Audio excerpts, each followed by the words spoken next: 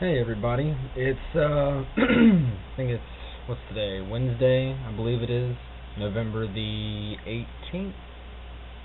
Yeah, it's November the 18th, and I just got this in the mail today. This is a non-contact infrared thermometer. Like I said in the last video, this is actually a very cheap one. This is not, the kind you would really sell for a lot. I got this for $20.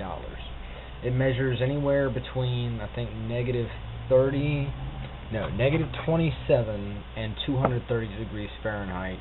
It's the same thing as negative 33 Celsius to 110 degrees Celsius. So that's actually right within the temperature range I need. I'm trying to figure out how cold this is getting on the bottom and how hot it's getting on the top. To really know and understand how cold I need to get it, I need to compare it to something, a refrigerator. And you're about to see me do that in just a second. Okay, to get a good idea of how cold this should be, I'm just going to try to get a reading on the wall. It's about 38.9 degrees Fahrenheit. But one other important thing I need to know is how cold is the element itself. Wow, about 1.2 degrees. Wow, that's almost 0 degrees Fahrenheit. Right up there, of course, is all the elements that cool this thing.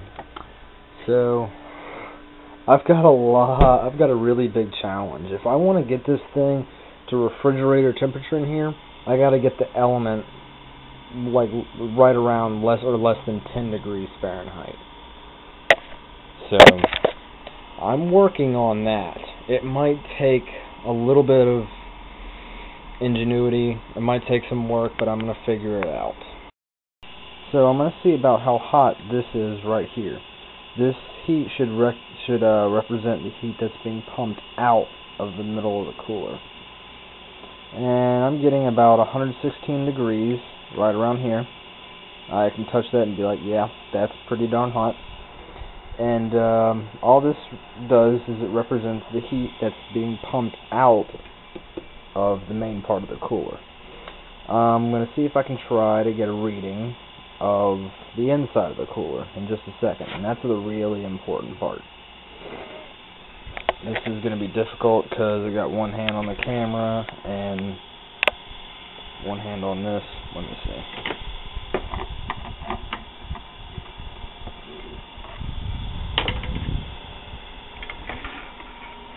Alright, so this is my monster right up in here. I'm going to see if I can get a reading off of this. And it's saying about 45 degrees is about how cold that is. I've gotten it down to 39 degrees at one point. So that's about how cold that is in there. I've still got a little bit of water in there. I drained most of it out because it started to leak. But, yeah, so I'm still trying to figure out how to get this colder. What I might do is get a more powerful fan to fan off this huge heat sink right here. I might also, hell, if I get desperate enough, I'll even get a bigger heat sink. And I don't know, you can't get much bigger than this without going into like a $50 range for a heat sink. I got lucky and found this on eBay for pretty cheap, and I'm really happy that I did. So I'm going to see if I can stick with this. A bigger fan, I'm trying to see if I can get something that pumps out at least 100 cubic feet per minute. Powerful fan, an alternating current fan, of course. And I'm going to see if I can do that. That way it'll pump more heat out of this faster, which will help cool this off faster. One other interesting thing is, I don't know if you noticed, whenever I took this off, there's a lot of water drops in here. What happens is that whenever the humid air from this water comes up and touches that heat sink, it gets so cold that it condensates and drips back down into this water, which is actually kind of cool. It's having this little it's kind of like convection, but I don't really know if that's a good word for it. It just, the humidity just goes up to the heat sink, touches it. When it gets so cold, it drips back down as cold water droplets. So it's like it's constantly raining cold water into the water in here, which is something I never even imagined. I didn't even think about that before I built this, but that's what it's doing. It's raining cold water in here, and if I can keep that going on at an even colder temperature, it'd be better.